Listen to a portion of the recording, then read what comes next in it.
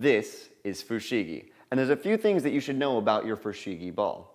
First is that before you attempt any sort of the manipulations that you'll see us doing today, you should watch the DVD and learn, because the ball does not float on its own. You'll need to learn some very simple fundamentals before you can create the illusion of levitation and gravity defiance. Fushigi makes it possible to create the illusion of levitation through simple motion. And it's only possible because this clear, refined surface, there's no tell marks to be able to see how the sphere is moving while we manipulate it.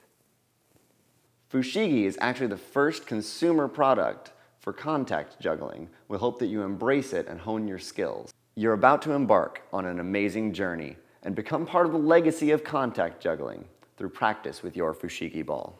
Here's one of the basic maneuvers of contact juggling with your Fushigi ball. This is known as a simple isolation, an isolation being where something is kept still in space. Now what I'm doing is moving my hand around the ball, not the ball around my hand. And there's three very simple motions to make this possible. You put it in front of your collarbone or in front of your chest, move your hand up in front of the sphere, then down the side, your palm is still facing the audience, and three, you twist to the beginning.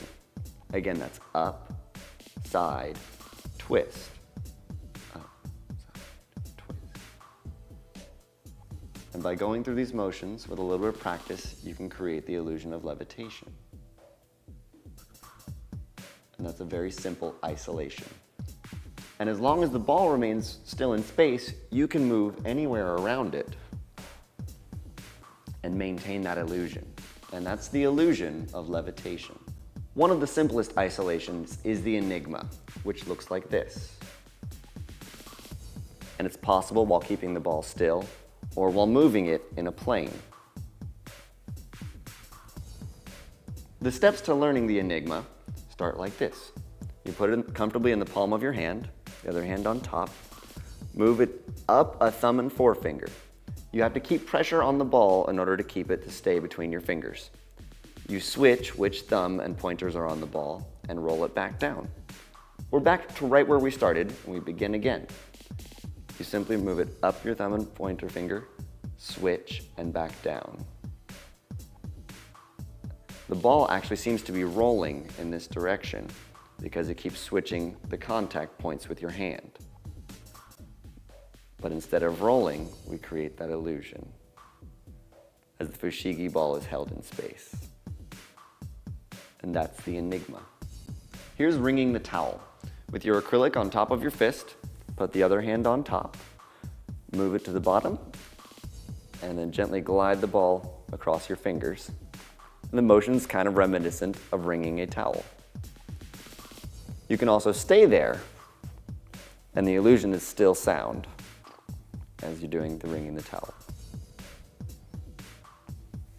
And that's ringing the towel. Next, we're going to teach you this, which I call an ice cream ascension. And it's kind of a silly name because, well, when I'm holding it like this, it reminds me of an ice cream cone. And you can do that in both hands, just moving it from pinky up to the fist of your hand. And if you do that, you can make the ball rise up, or an ice cream cone isolation, where it stays still in space. And that's the ice cream cone ascension and levitation.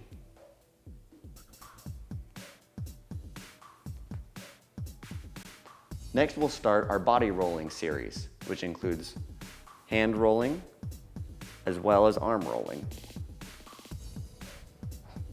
The series begins by forming a cradle on the back of your hand.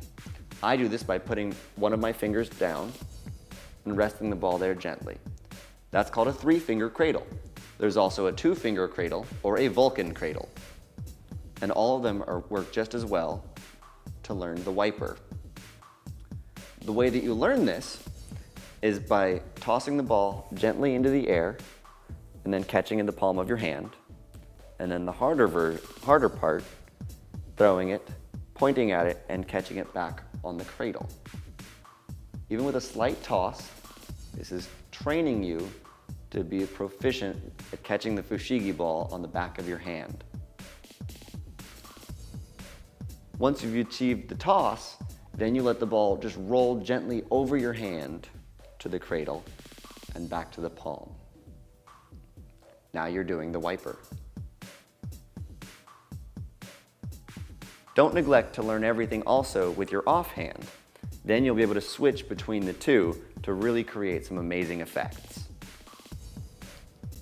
Next, we're going to learn with our Fushigi ball how to do the cradle to palm and the palm to the cradle. And the moves happen exactly the way they're named. We're going to do the wiper to the cradle, place it in the palm of your other hand, and then wiper back, cradle to palm, cradle to palm. And you want to practice this until there's a smooth transition from one to the other. Once you have that, reverse directions. Now we're going to do the palm to the cradle. Windshield wiper and back. Palm to cradle. Palm to cradle. Now you've learned the palm to cradle and cradle to palm. For those of you wanting to have a bit more of a challenge, you can try the half pipe, which is a very difficult maneuver that takes a bit of practice. What you do is you start with it on the tips of your fingers, move it to the palm of your hand, then to a cradle, to the opposite cradle, to the palm, and back up. Repeating these motions, and you're trying to create a fluidity of motion. So the ball seems to be moving on a track of its own, as if it was in a half pipe. And that's the half pipe. Here's a simple trick. This is called the finger flip. And what we're going to do is make the ball jump, move your finger around it, and catch it back on the palm of your hand. It looks like this. It's very quick, very easy. Deceptively so. It will take a little bit of practice.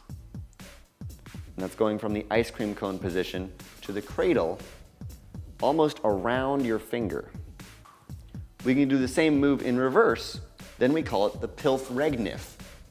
For those of you who like spelling, that's finger flip in reverse.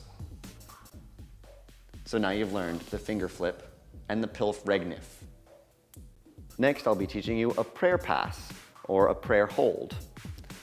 You get into this position simply by having the Fushigi on the tips of your fingers, putting your hands together, and squeezing gently. The ball should rise to the top, and you precariously balance it on the tips of your fingers. From this, you can do a simple prayer pass, which is where it's actually handed from one palm to the other, simply from my right palm to my left and back. Or the true prayer pass, from one cradle all the way across to the other.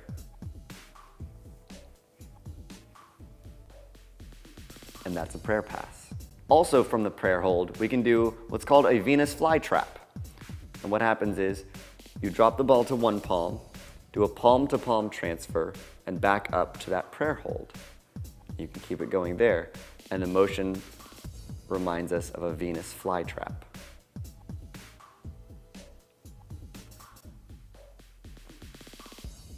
That's the Venus flytrap. Next, we're going to teach you how to do string pulls and pushes with your Fushigi ball. Anytime that you have your Fushigi doing a simple levitation, you can pretend to grab a string and pull gently to a new area, or very quick. At the same time, you can also push it up, down, side to side. It creates a whole new dynamic element to your Fushigi manipulation. And those are string pulls and pushes. Next, we're going to teach you palm spinning, which is the act of spinning 2 or more Fushigi in your hand. And it's actually simpler than it looks. You simply find a place that you can comfortably hold 2 Fushigi balls and switch them from one place to the other. It doesn't matter whether you learn it clockwise or counterclockwise, but also try it the opposite direction. Once you can make it switch once, you can make it switch twice, 3 times, and then create it as a continuous motion to create a flawless Fushigi palm spin. This is the isolation palm spin, and it's built from doing exactly what we did with 2. Once you have two balls rolling in your palm, you isolate one by moving your hand in a circular direction and making the rotation of one ball be absolutely nothing. That creates the illusion of levitation. This is a two-ball orbital isolation. Next is our palm spin isolation.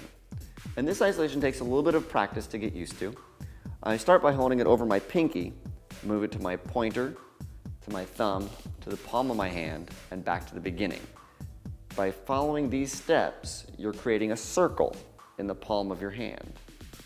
And once you have this circle down reasonably well, then you move your hand in the same circle.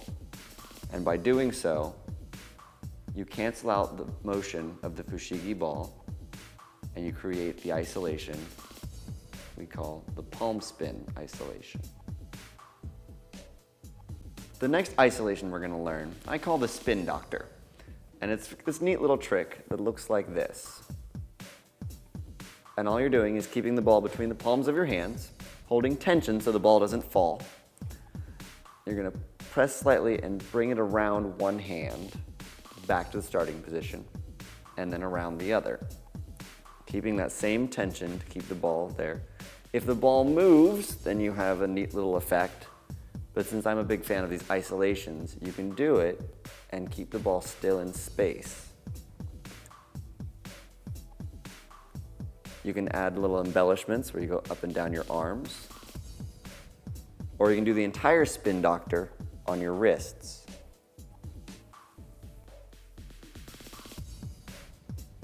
There's the spin doctor. We're going to teach you the UFO. This one's a little out of this world.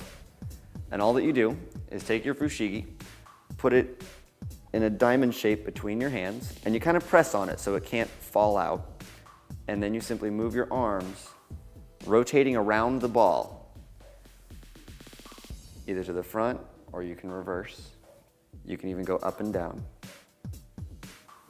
And if it starts to slip, you can correct it, and that creates the illusion of the UFO.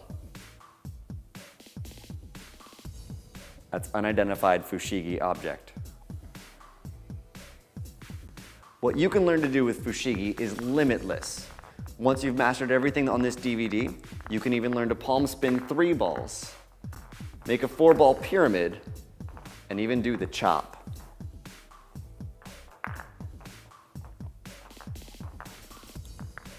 You can do curls up your arm,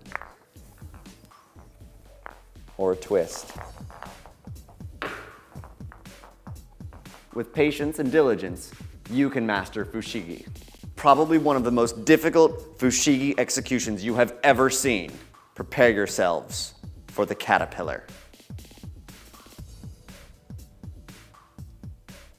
Yeah. Wait, it gets better. The squid.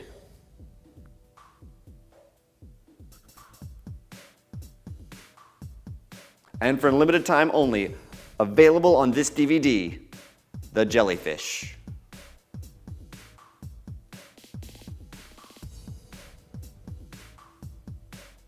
While some of the tricks might look similar, each one takes a little bit of practice, and you can be amazing your friends with even simple manipulations.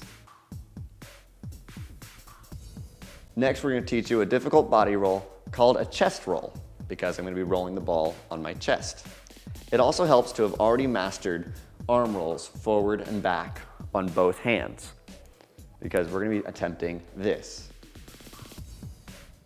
You see, the first part is that first arm roll that we learned going up, and then your offhand going down.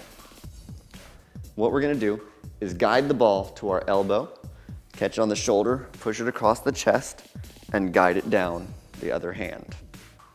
This will take a few attempts to learn, but with practice, you can do a chest roll. Yeah, there it is. Perfect.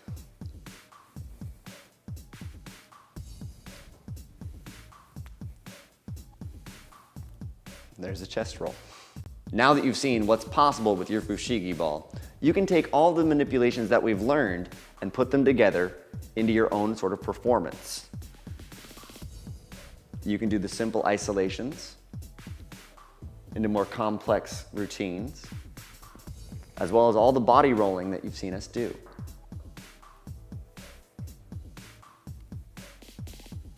You can invent your own tricks.